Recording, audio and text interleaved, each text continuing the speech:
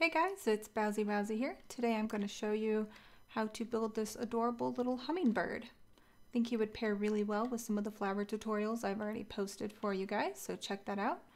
And let's go ahead and show you guys what you're going to need for this build.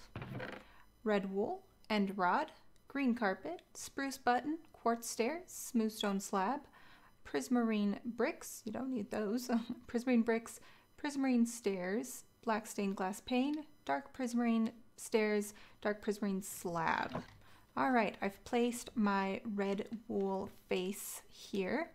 On top of that is a green carpet and his buttons next for his eyes, an end rod for the beak. Behind the head here is a prismarine stair. Underneath that, a quartz stair. Behind the quartz stair, a full prismarine block. On top of that, a prismarine slab, dark prismarine stair here, stone slab under there, and on the diagonal and down one is a prismarine slab.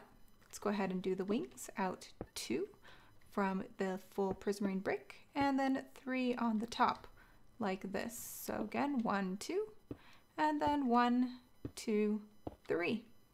And there you have it, a finished, adorable little hummingbird. Thank you guys for watching, and I'll see you guys in the next one. Have a good day. Bye-bye.